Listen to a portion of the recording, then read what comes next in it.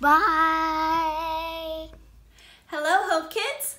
Thank you, Caroline and Veronica, for blessing us with your encouragement and creativity.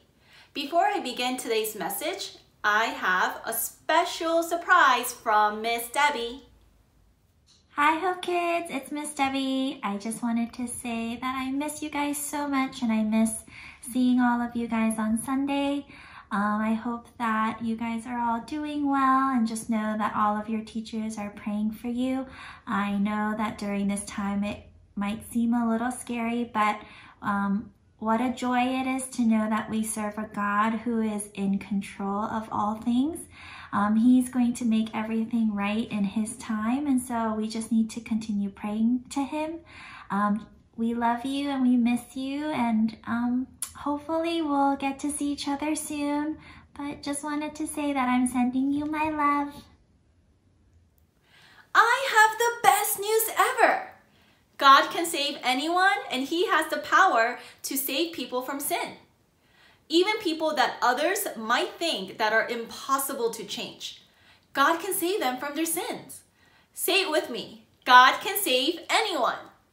Today's message comes from Acts chapter 9, verses 1 through 22, and it is the story of Saul and Ananias. Saul was a Pharisee who believed in God, but didn't believe in Jesus. He didn't believe that Jesus is actually God's Son, and He's part of the Trinity, and that Jesus is the Messiah God had promised to send. He didn't think that Jesus actually rose again from the dead. So what Saul did was he persecuted the Christians who did believe in Jesus. Saul arrested and put in prison all the believers of Jesus. That must have been so frightening for the Christians during that time. Sometimes we do things our own way, thinking we are also pleasing God. For example, you find out that a friend in your class never has a snack.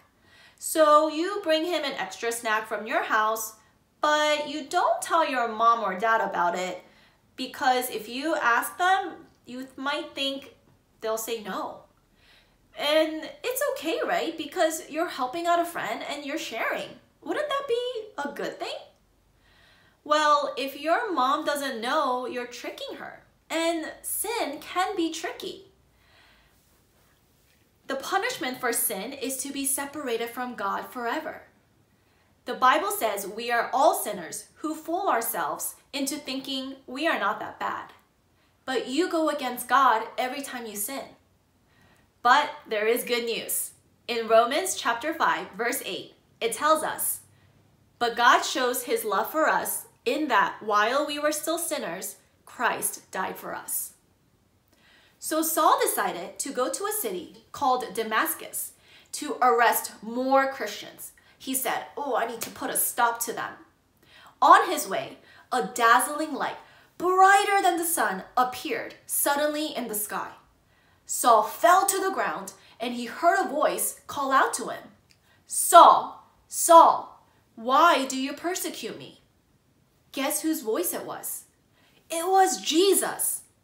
By hurting Christians, Saul was actually hurting Jesus. God wanted Saul to believe that Jesus really is the one God had promised to send, and that He is the Messiah. God can save anyone. When the bright light disappeared, Saul slowly got up and he tried to look around, but he couldn't see anything. He went blind. Saul's friends led him to the home of a man named Judas. For 3 days, Saul sat in the house without eating or drinking. Saul prayed and waited. While he was praying, the Lord showed Saul a vision. In that vision, Saul saw a man named Ananias come to him and help him. In another part of the city, God was speaking to Ananias, who was a believer in Jesus. What did God tell Ananias? Will God forgive and save Saul? Will Saul be able to see again? To find out the rest of the story, read Acts chapter 9, verses 1 through 22, and check out the videos and the resources on the Hope Church website. As you read the rest of the story and watch the video this week, you will come to find out that sometimes it's hard to follow God's direction. During that time, always remember, you can pray to the Holy Spirit to help you and to give you strength and the courage to follow God's directions. Because sometimes it can be really hard and you might want to do it your own way. Also, remember, God can save anyone.